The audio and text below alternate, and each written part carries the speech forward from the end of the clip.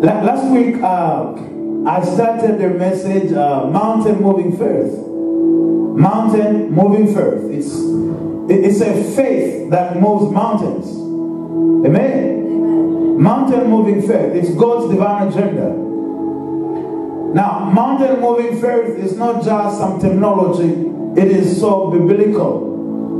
Because Jesus said in Mark 11:23, He said, I say unto you, whosoever saith unto this mountain, be thou removed and be thou cast into the sea, and shall not doubt in his heart. So the condition is, shall not doubt in his heart, but shall believe that those things which he saith shall come to pass, he shall have whatsoever he saith. So you cannot have what you don't say. So right there, that is what we call the mountain moving faith. Mountain moving faith.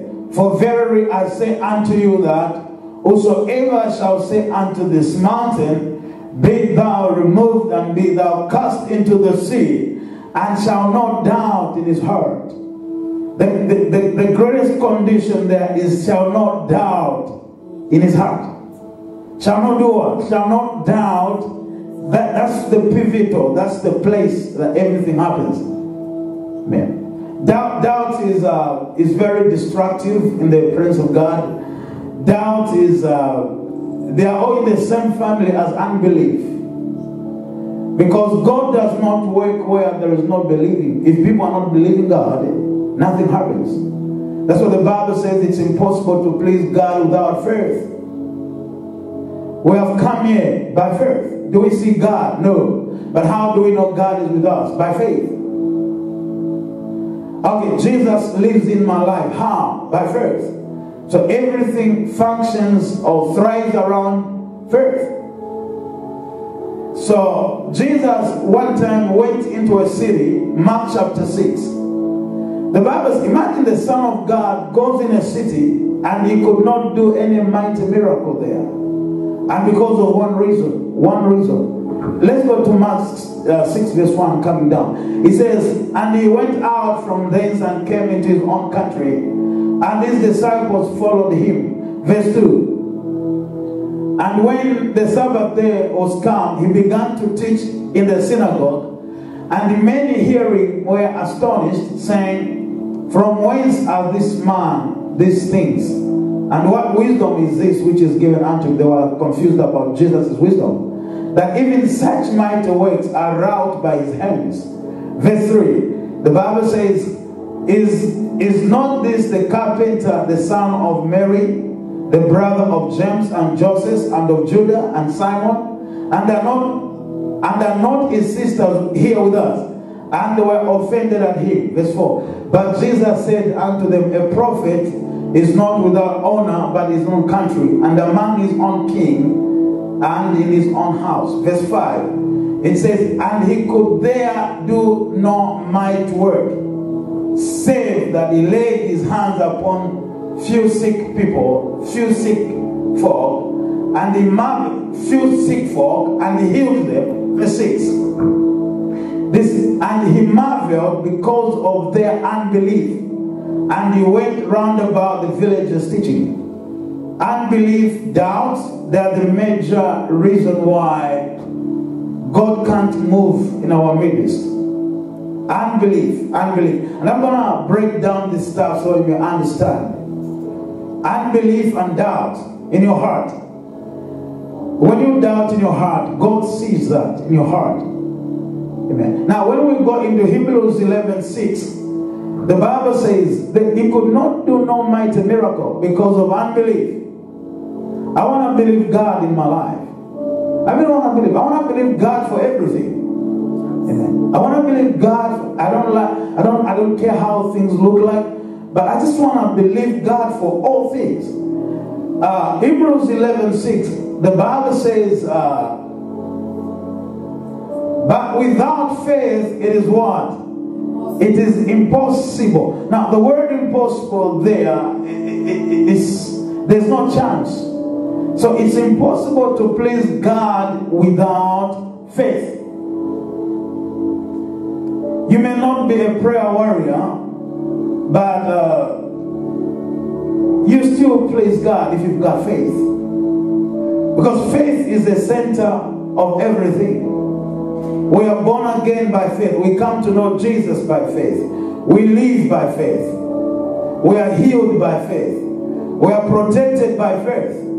Everything revolves around faith. That's why it is impossible to please God without faith. And the Bible says, and he that comes to God must believe. Even before you come before God, you must believe. You must believe that God is. Now, what that God is means there is that you should just believe in the existence of God. Even before he does anything, just believe that God is. He is. He is my healer. He is my provider. He is my restorer. He can do all that I'm trusting him to do. We're just going to believe God's existence. And it says, and he is a rewarder of them that do what? Diligently seek his face. Amen. Mountain moving faith. So we looked at many things, how Jesus kissed the tree, and the tree dried up the following day. And Peter remembered to say, the tree which thou cursedest yesterday has dried up. And then Jesus began to say in Mark 11:22, he began to say that have faith in God. The word have faith in God there is the God kind of faith. Now let's go to Mark chapter 11 verse 22. Amen and amen. Thank you Jesus. Thank you, Jesus. Mark chapter 11, 22. And Jesus answering, saith unto them, have faith in God. When you go in the Greek rendering, that word is very big. Have faith in God is have the God kind of faith. The same faith that God has, have it in you. As a matter of fact, you know, the faith that you have is not your faith. It was put inside you by God himself. Are we hearing the word? So, you must have the God kind of faith. And what does the God kind of faith do? It believes and it speaketh. It believes and it speaks. So we need to have the God kind of faith. Now I believe all of us here, we got the God kind of faith. Every one of us were born again, isn't it? We've come. So what happens is that when anybody comes to Jesus, there's a deposit of faith in your spirit. The Lord deposits faith in your spirit at salvation. And the Holy Spirit also comes in at salvation. As a matter of fact, the Holy Spirit is a mark of ownership that you and me, we belong to God. So, but the faith that is deposited in your life when you give your life to Jesus, it's just a seed form. It is designed to grow. So that's why you discover we have different levels of faith. But we have all been given a seed of faith. So what you do with that seed of faith determines how your faith becomes. No wonder you remember anytime there was a problem among Jesus and his disciples. You remember how Peter doubted walking on water. He walked very well, but down the way he doubted. What did Jesus say? He says, "Oh, of little faith." So Jesus is describing his faith as being little. You remember the woman with the issue of blood? When she touched Jesus and she got the healing, you remember what happened? Jesus says, "I've never seen a woman with faith like this lady." So faith is in dimensions. So when you see somebody's got bigger faith, it's because there is something they are doing. Faith does not grow because it has to grow. There is always what to do. And we do understand faith comes by hearing, and hearing the word of God. You see, so what you do with that seed of faith in your life determines how strong your faith becomes. Your faith has to grow. 1 Thessalonians chapter 1 verse 3. Paul said to the church at Thessalonica, he said, your faith grows exceedingly. 1 Thessalonians. 1 Thessalonians chapter 1, verse 2 and 3. I'm pretty sure. It says, if it's not first, I shouldn't keep on forgetting, isn't it? It should be 2 Thessalonians. It must be 2 Thessalonians. Thank you, Jesus. 2 Thessalonians.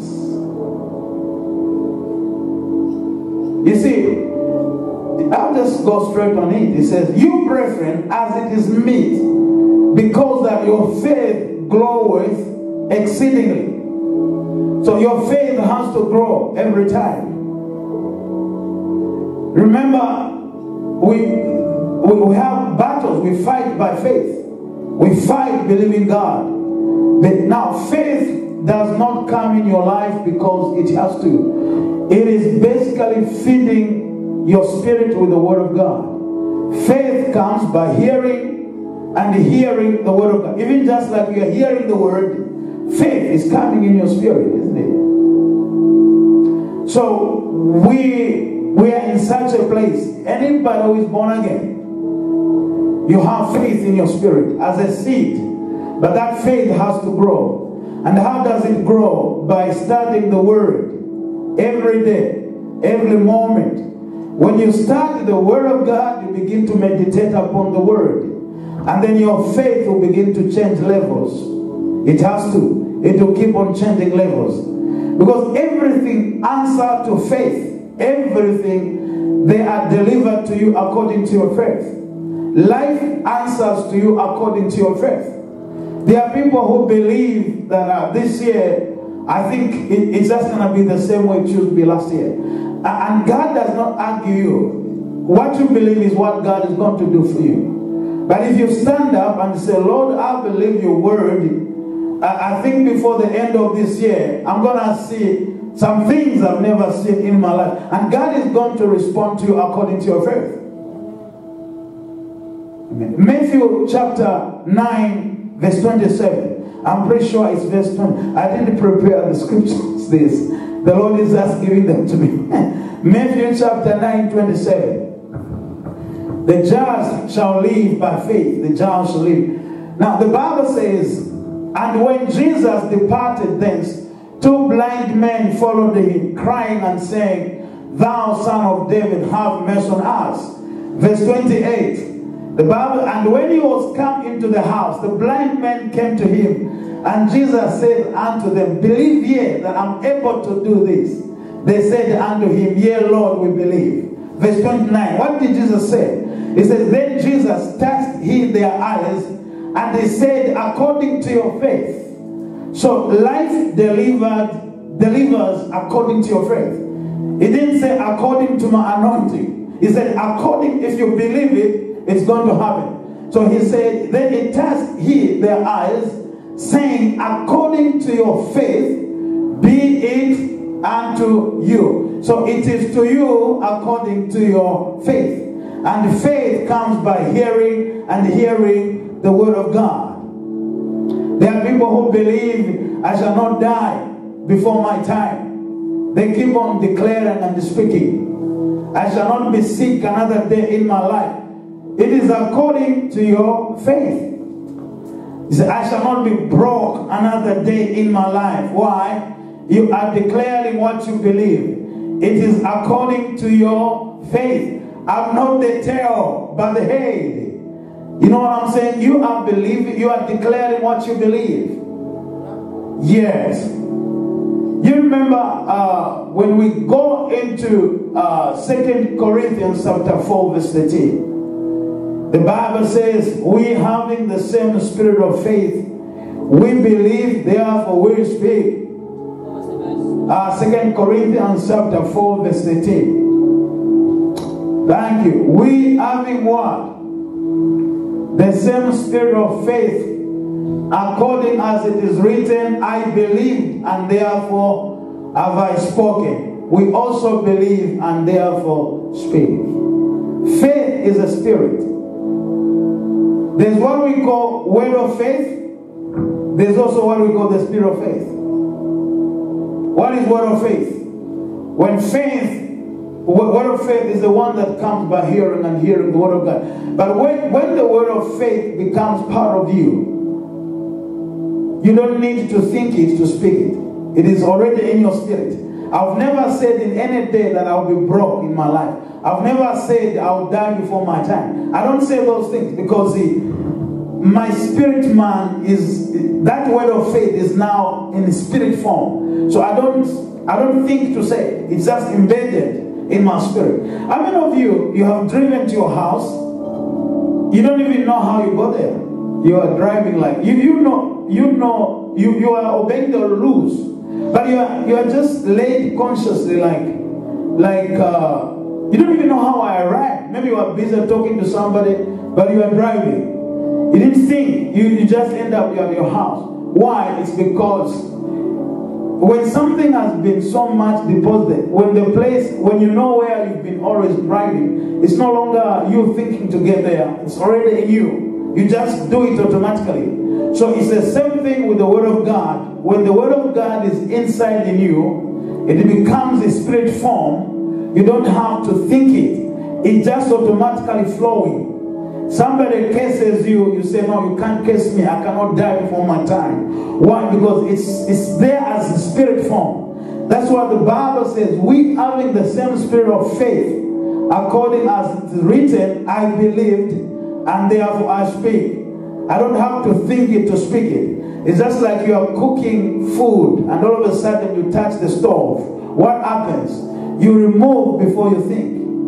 You remove your hand or you do like this. Why? Because it's now no longer something you need to think. It's something that is now spirit form. There are things you cannot just say because they are not part of what is in the Word of God. Are we hearing the Word? So we having the same spirit of faith, we believe, therefore we speak. Thank you, Jesus. So now, last week we spoke about what is faith. We talked about the substance of things hoped for, the evidence of things not seen, and then we said faith is acting upon the living Word of God to prove God's integrity. We said faith is taking God's Word, God at His Word, to prove His integrity. We spoke about faith is total submission to God's will, instructions, and voice. I remember that. So today we're going to look at how do you generate mountain moving faith?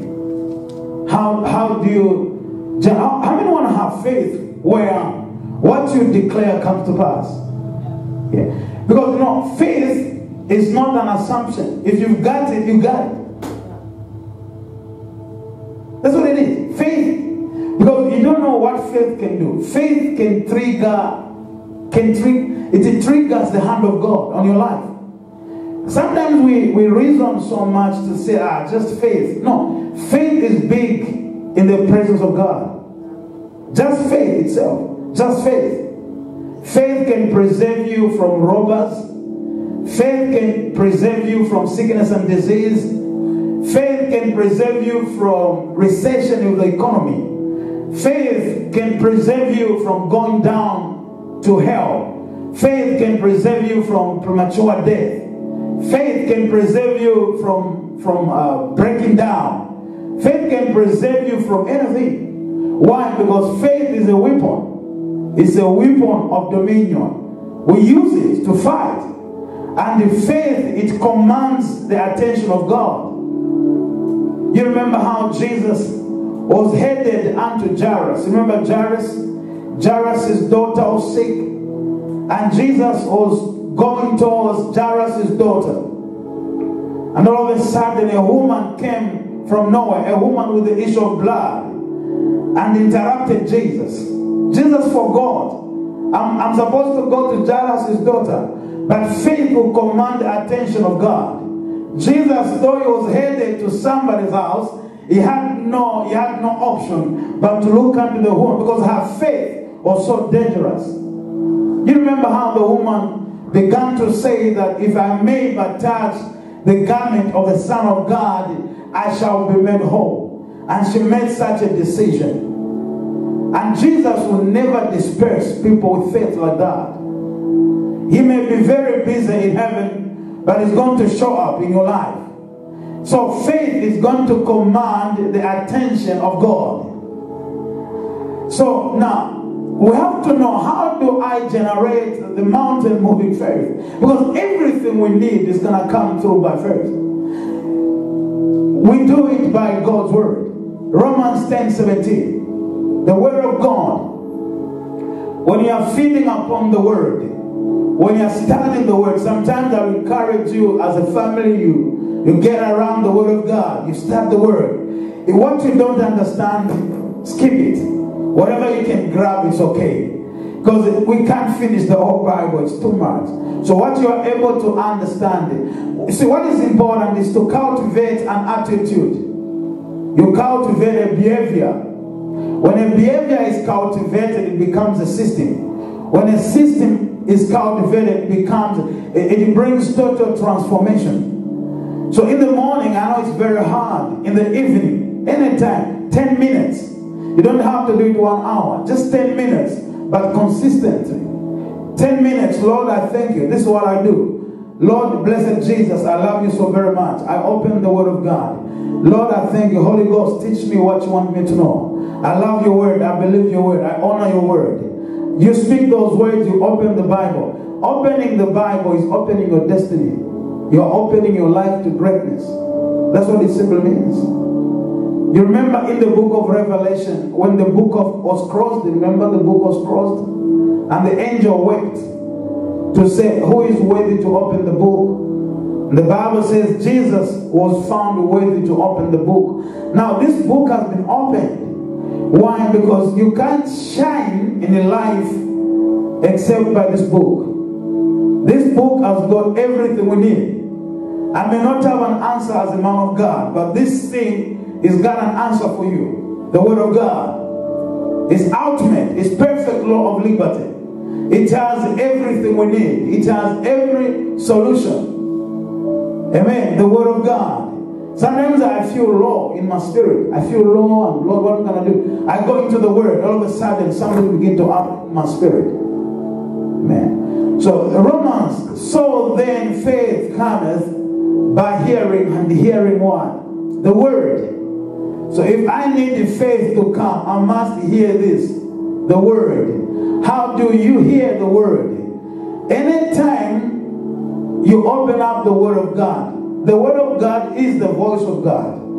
God will definitely speak to you. You may read 5 chapters and nothing is happening. Maybe the 6th chapter, God will speak to you. His voice is on the word of God. His voice changes your faith. His voice changes your life. The other day, last week, I was praying. Then I heard the Lord said, I'm well pleased with you, my son. That voice changed me. Like I was, sometimes that voice comes from the word of God. So we keep on reading the word. Speak to me, oh God. We keep on reading the word. So faith cometh by hearing. So the first way you can generate the mountain moving faith, it is by hearing and hearing the word of God. The second one is the Holy Spirit of God. See, the Holy Ghost is not wind. It's not a force. The Holy Spirit is a person. The Holy Ghost speaks. The Holy Ghost, He is there for us. When Jesus went back to heaven, He said, I'm going to send you somebody. Unless I go, the Holy Ghost is not going to come. So when Jesus went up there, the Holy Ghost is here on earth. In a believer, in somebody who has given his life to Jesus. Now, we don't understand the power of the Holy Ghost. Do you know the reason why we're going to go to heaven? The reason why I know you are going to heaven, you are going to heaven. There is a witness in your spirit. The Holy Spirit is the witness that we are going to heaven. The Holy Spirit is the witness that you are a child of God.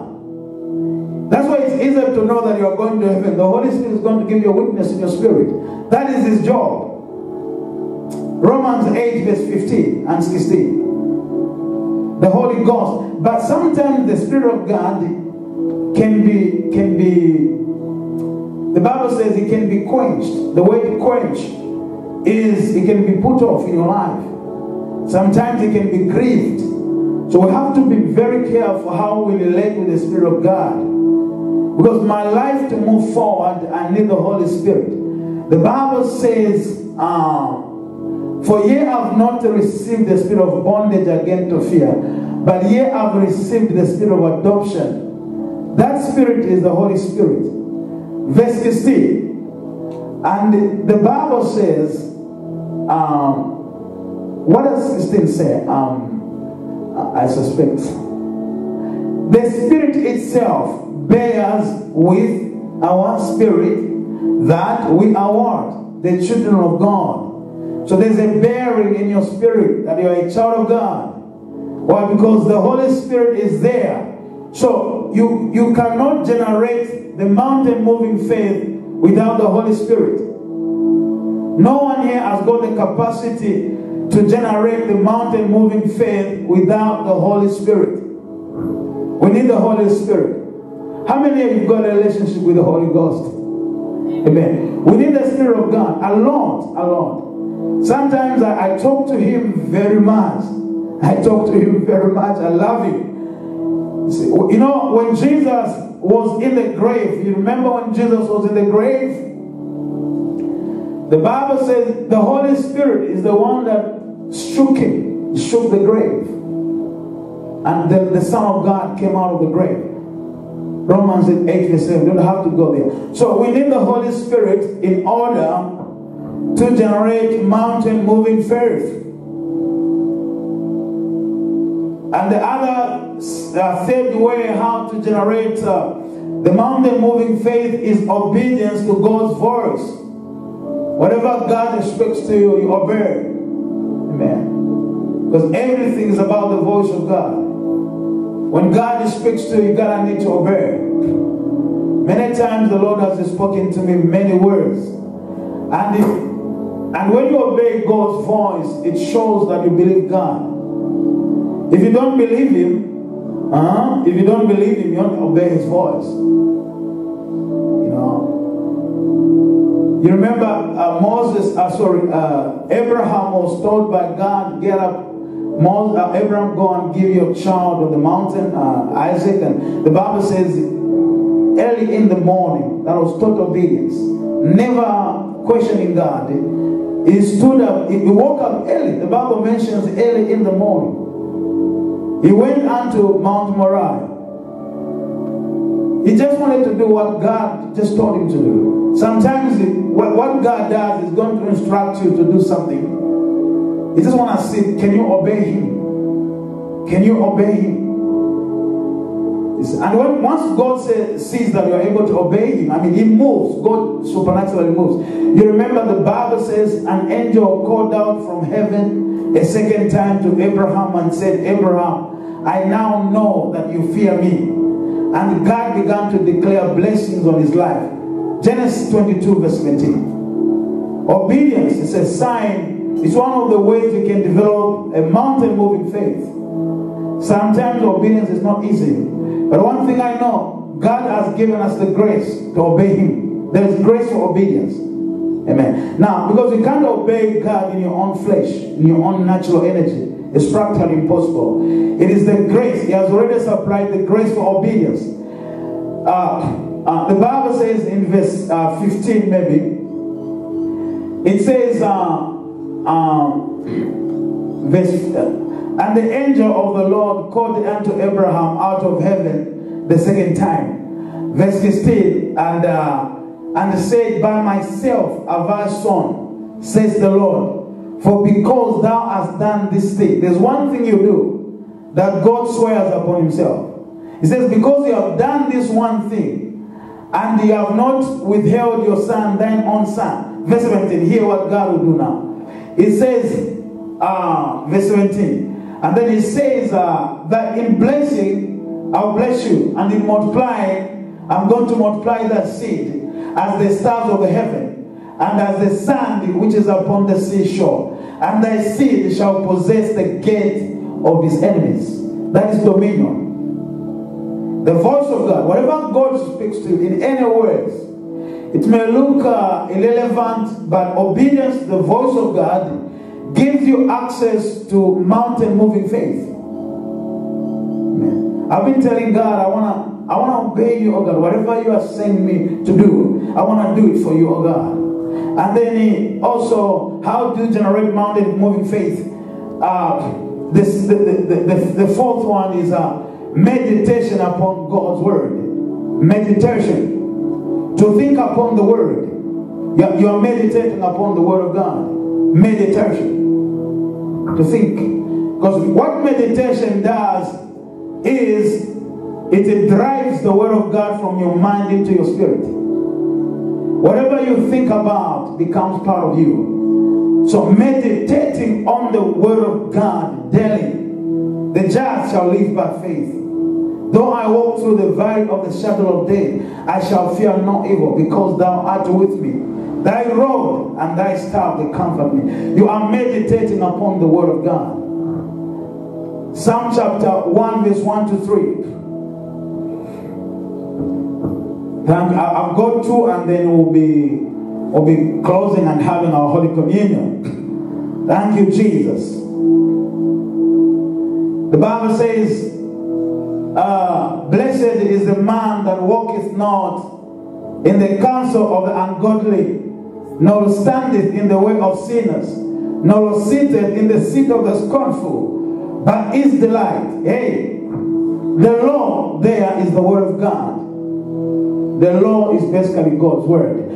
But his delight is in the law of the Lord. And in this law doeth he meditate day and night. Imagine you are meditating on the word. The Bible says, and he shall be like what? A tree planted by what? By the rivers of water. So if you want your life to be like a tree, but you can tell the difference. The tree by the rivers of water and the tree in the desert. You can see how different they are. But which one do you want? I want the one by the rivers of water, because the Bible says that it bringeth forth its fruit in what? In its season. Yes. So harvest is a guarantee.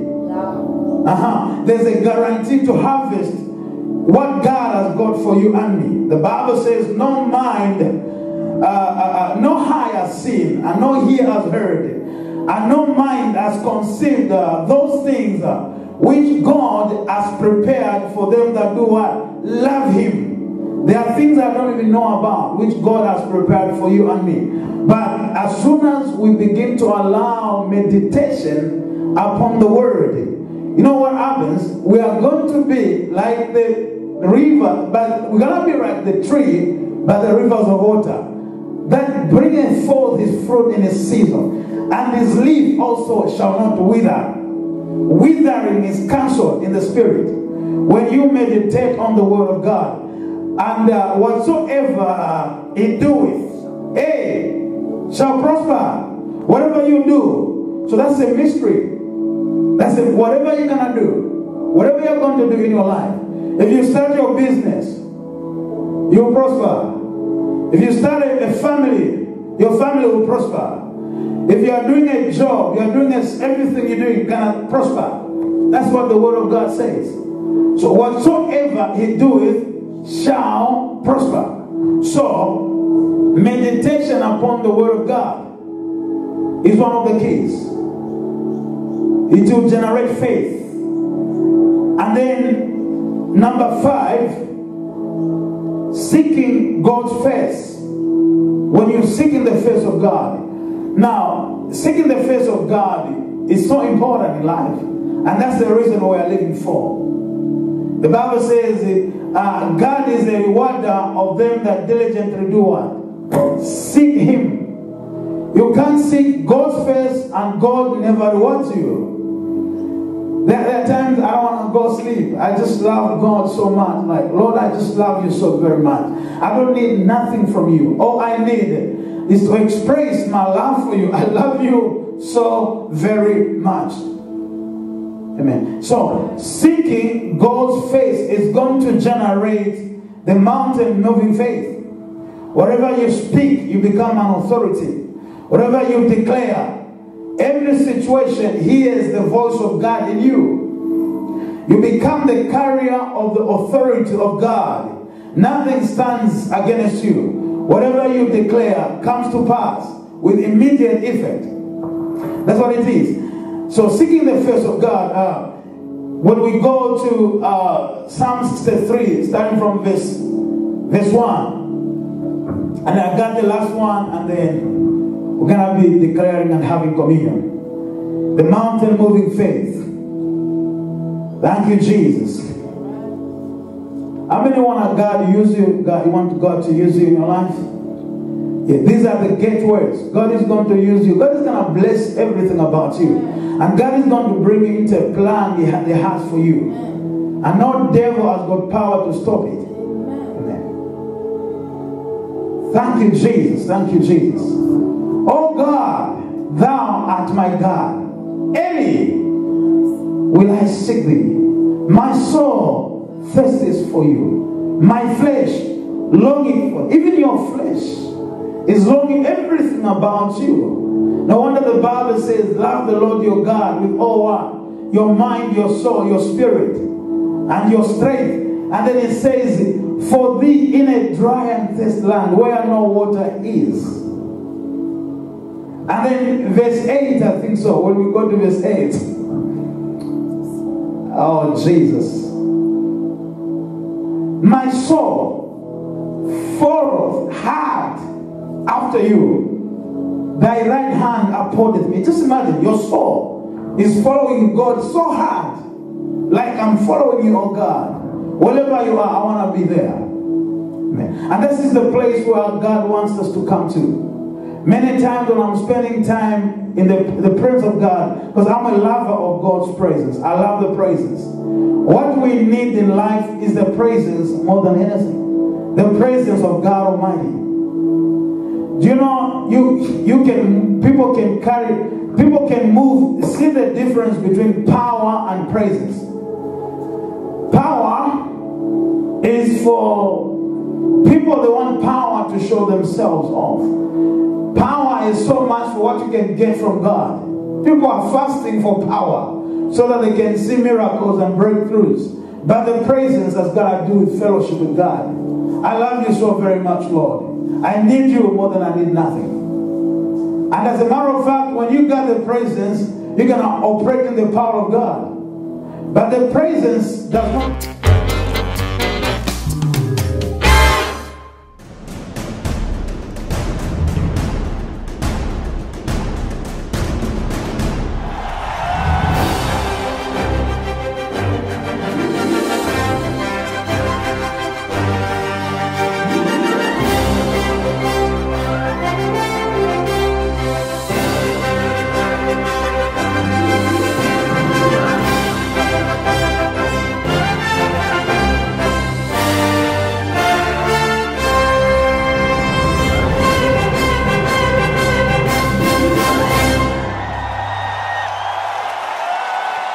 without love for God.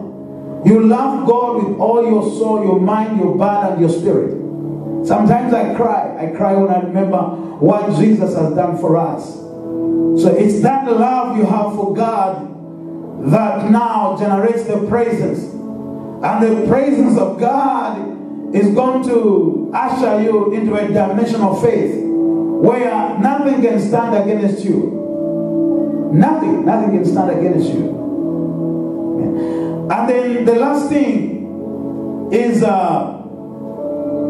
thirst for God and His presence. This is how you generate the mountain moving faith. Thirsting for God and His presence. Thank you, Jesus. I'm too close. So she says you stay there. Amen. Amen. Thirst for God and His presence. I may know that Jesus is coming back. Amen. The Lord is coming back. He's coming back, and I can see that day. And we wanna be caught up with the Son of God. Amen. And the truth is this. This is what I've told people all the times. Even if we got 100 years to live more, the truth is that one day we're going to stand before the throne of God. Okay. That's why I've concluded in my life to say that it's very important to always make sure I understand the will of God over your life. Because you see, the reason why me and you were able to see this day, even today, it is because God wants us to worship Him. He wants us to give Him reverence and honor every day. And that's the reason why. Amen. We serve a wonder-working God. Our God is gigantic. We're never going to comprehend Him. My wife was reading something powerful for me. I love to see. See, God is not a human being. God is Jehovah El Shaddai. In His level, there's no one like Him. No wonder He says, my ways are not your ways, neither are my thoughts your thoughts. As far as the heavens are high above the earth, so are my ways high above your words. Jehovah El Shaddai. Did you know that I was reading, my wife was reading something very powerful. I like the scientific researchers. They were saying that it will take a car traveling 160 kilometers per hour. It will take a car 29 million years to reach the nearest star. Now, you remember what that? 29 million years to reach the nearest star. A car traveling at 160 kilometers per hour.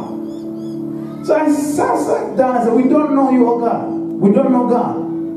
And I can assure you, I've told everybody, I can preach like this, but we don't know God.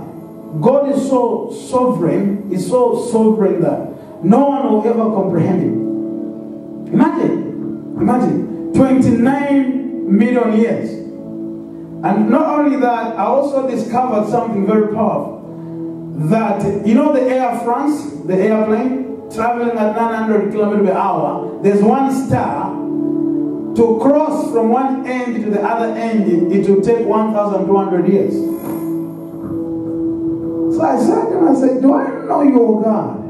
Because we just think God is one of the politicians and He's just one of the, but Jehovah El Shaddai, it remains God. He just watches from heaven. Do these people really know me?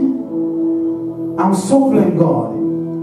So we need to come back to that place where we can start acknowledging the sovereignty of God over our lives. Amen. And I know that Jesus has a plan for us and a purpose for us. My love, we can give the Abrahams and then we're gonna, and I'm gonna start praying and declaring over our lives. Amen. Thank you, Jesus. Amen. You deserve the glory and the honor. Lord, we lift our hands in worship as we lift your holy name in praise. You are great. You do miracles so great. Thank you, Jesus. Oh, we're going to give you the mic next time. Thank you, Jesus. Thank you, Jesus. We give you praise. God loves you, God's people. Many years ago, I was doing a miracle conference, a miracle crusade in Sri Lanka. As I was ministering, I heard the voice of God and told I'm about to do miracles here. And there's a young boy who was born blind. As I was laying hands on his eyes, I felt a shifting in his eyes. Something supernatural has moved. And then that's how his eyes were opened on the spot. And then his sister came to give a testimony. Now the reason why I'm sharing this, the distance between God's presence and the manifestation of His power is faith. That's the distance between what you want to see God do in your life. The distance is not like 10 kilometers. The distance is just faith. If I can believe God, oh, it's going to be okay. Amen. Now, we're going to take communion. And communion is something very powerful. People get healed. Taking communion, things happen in the supernatural. Because naturally it's a natural practice, but it has a supernatural implication.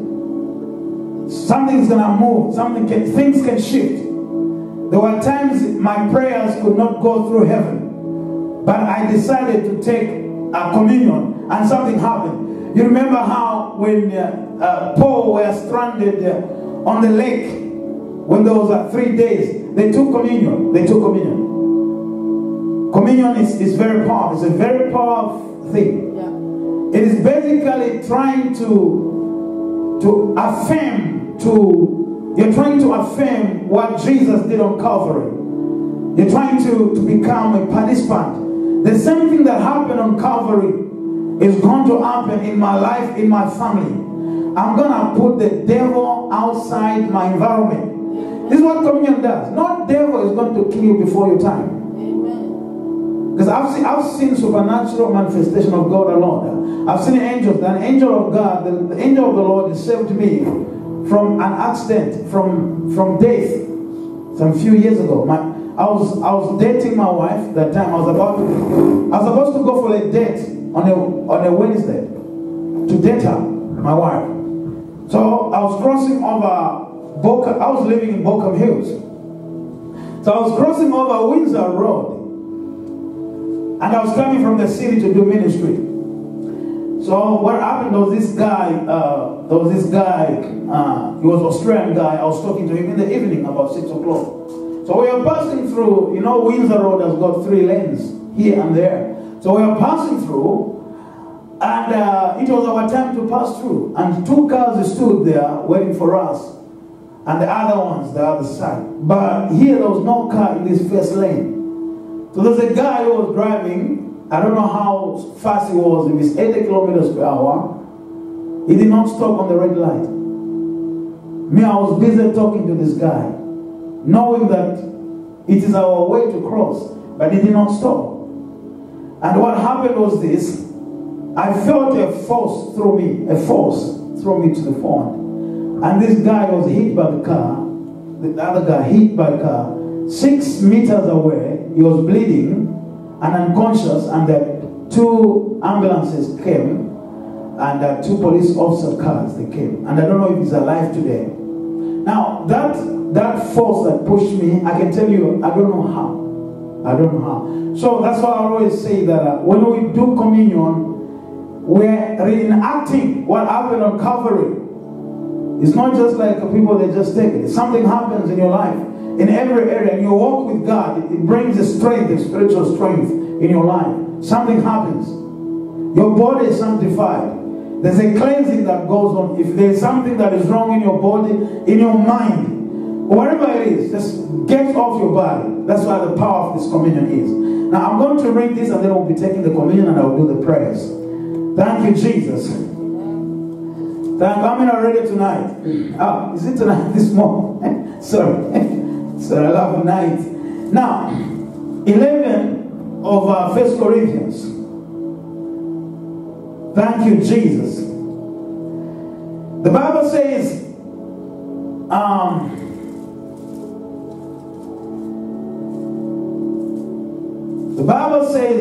verse 23. The Bible says, "For I have received of the Lord, which also I delivered unto you, that the Lord Jesus, the same night in which he was betrayed, took bread, and when he had given thanks, he brake it, and said, Take, eat. This is my body, which is broken for you. This do in remembrance of me. After the same manner also he took the cup, when he had supped, saying, This cup is the New Testament in my blood. This do ye as often as ye drink it, in remembrance of me. For as often ye eat this bread, and drink this cup, ye do shew the Lord's death till he comes." So we can just stand up and just, we just want to declare over this bread, and then I'll pray for you. Thank you, Jesus. No, not now, not now.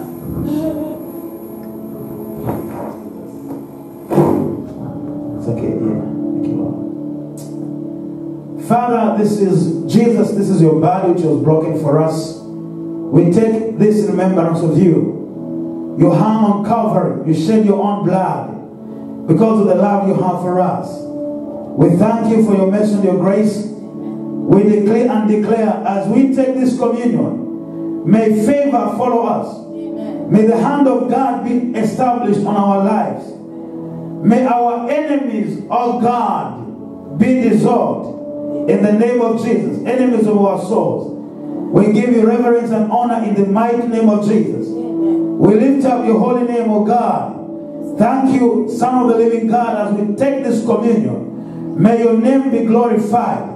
This is the body of the Son of God, Jesus Christ of Nazareth. Anything wrong in our bodies is flushed out in the mighty holy name of Jesus. Every weakness is flushed out in the mighty holy name of Jesus. Every misfortune is flushed out in the mighty holy name of Jesus. In the mighty holy name of the Son of God, we may take the communion. The bread. Jesus. Oh, the blood of Jesus. Oh, the blood of Jesus. Maliga and the Zoprovalerius. This is the blood of the Son of God which was shed on Calvary, that we might have life and have it more abundantly. Mighty God, I pray and I declare that we take this blood communion. May your name be highly exalted in our lives. Cleanse us from every unrighteousness. In the name of Jesus, may your holy presence accompany us, oh God. In Jesus' name. In Jesus' name. You can take that. And then I want you just to lift up your hands. I'm going to pray. Prophesy over you. Declare great things on your life. Just by faith. Reza akano suba. Dekuma aleko no sobras. Let's lift our hands. Mighty God, I bless your holy name. These are your people that you have raised by your own self. You have bought with your own price, your own blood. Mighty God, I pray, I cover them in the holy name of Jesus. I cover them in the blood. They are going out is blessed. They are coming in is equally blessed. They shall be blessed when they go out in the city. They shall be blessed everywhere. In the mighty holy name of Jesus. Father, I declare everlasting blessings on them. In the mighty name of Jesus. I decree and I declare nothing shall stand their way. I declare and declare the spirit of revelation knowledge to flow in their lives. I pray and I declare mountain moving faith in their lives in the name of Jesus. Mighty God, I declare and declare that they shall be above only and never beneath. Protect them this week. Bless them. Increase them, Lord. Lift them higher. In the name of Jesus. Bless the works of their hands. In the mighty holy name of Jesus. Go before them. Bless their families, oh God. I release angels of God before their direction. Nothing, God, will touch them. I cover them. I decree and I declare. May your goodness go before them. In the mighty holy name of Jesus. They shall not be the tail but the head. In the mighty holy name of Jesus. We give you reverence. We give you all the glory. In Jesus' name. In Jesus' name. I'm going to call my wife to come and release us. And thank you, Lord, for the word of God. Thank you, Lord, for your people.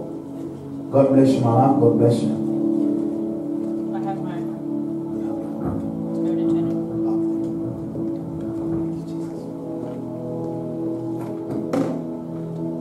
Well, what a wonderful service we have had. Well, I want to read to you from the book of Psalms, chapter 23, as we saw in today's offering. The Lord is my shepherd, I lack nothing.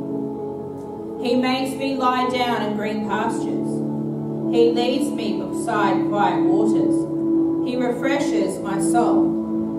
He guides me along the right paths, for his name's sake. Though the darkest valley, I will fear no evil, for you are with me.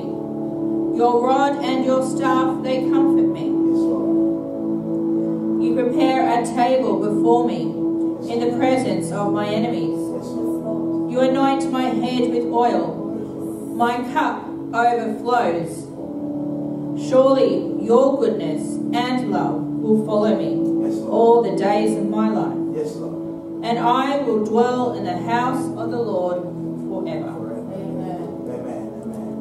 As church, I thought it was important for us to know what Psalm 23 was today. I now leave you with the priestly blessing found in Numbers chapter 6.